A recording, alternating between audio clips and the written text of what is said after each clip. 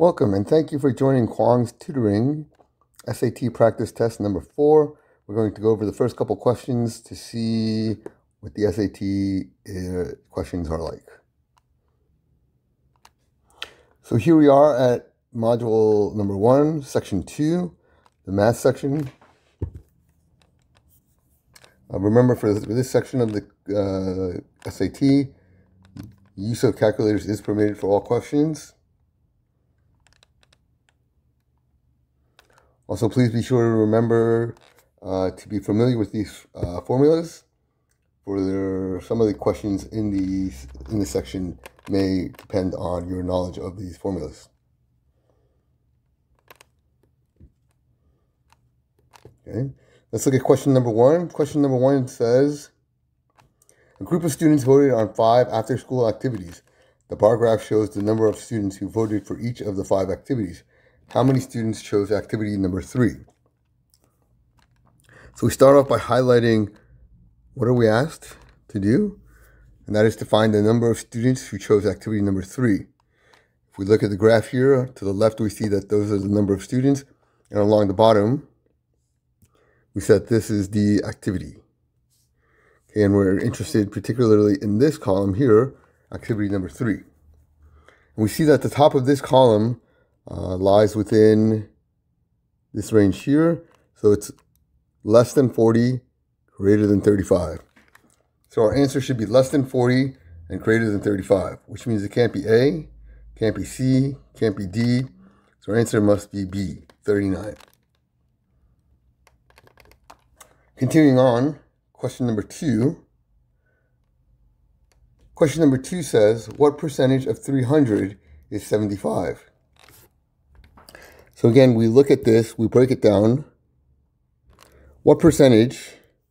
Well, that's the same as saying X. Since we don't know what the percentage is, it's an unknown, so we'll give it we'll call it X. In reality, you could use whatever letter you'd like. You could use A, B, C, D, F, M, J. But traditionally, mathematicians will use the letter X. And so we'll say X of, in this case here, is multiplication. 300 means equals, and then we have 75. So now we have an equation, and we're trying to solve for X. Whenever we have an equation and we're trying to solve for X, we want to get X by itself. So in this case, we're going to divide both sides by 300. By doing that, the 300s cancel out, and then we get 75 over 300, which is 1 over 4. Or 25%. So answer A.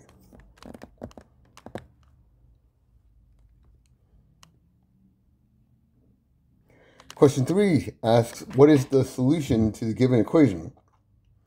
And here we have x squared divided by 25 is equal to 36. Again, just like in the previous example, when we have an equation and we're trying to solve for x, we want to get x all by itself. So here we're going to take both sides, multiply it by 25. The 25s will cancel, and we're left with x squared is equal to 36 times 25. And then here we're going to have x squared is equal to 900.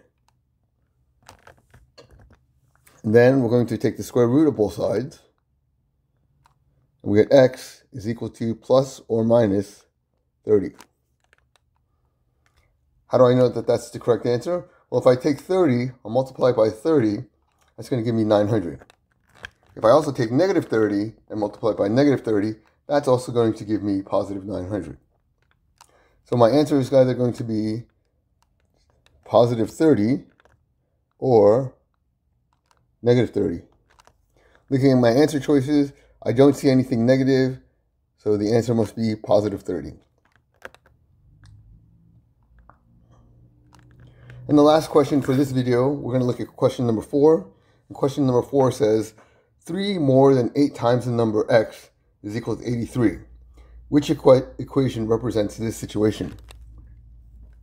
3 more can be written as plus 3. 8 times the number x is 8 times, which means multiplication, x. And then it says is equal, so that we have equal, and 83. And this is the answer that we're looking for. So that's not A.